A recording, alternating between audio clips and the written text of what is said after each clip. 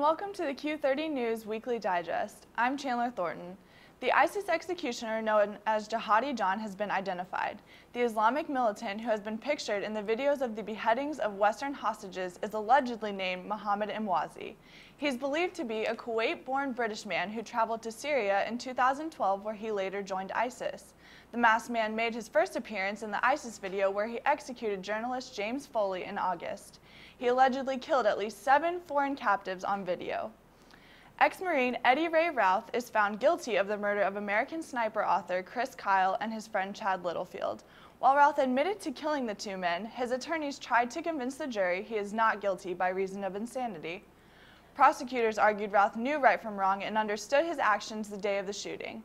The jury found Routh guilty of capital murder in the deaths of former Navy SEAL and Littlefield.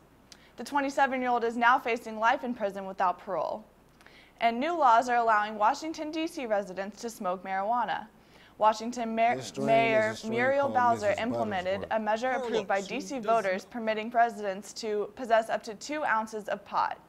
This law only applies to people 21 and older, and residents can grow up to 6 pot plants in their own yards. Many Republicans argued the new law is violating federal law. Bowser disagrees and said the state has bigger things to worry about. And the record-breaking winter continues that even the South can't escape. Nearly 7,000 flights have been canceled this week after a storm swept the region. This is the 3rd storm to hit the Deep South in less than a week.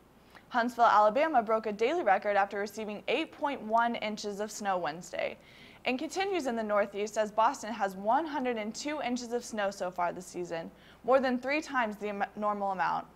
Boston is just 5.7 inches away from breaking the all-time record. And that's been your Q30 News Weekly Digest for the week. Make sure to follow us on Twitter and Facebook at Q30 News for the latest news in and around campus. I'm Chandler Thornton.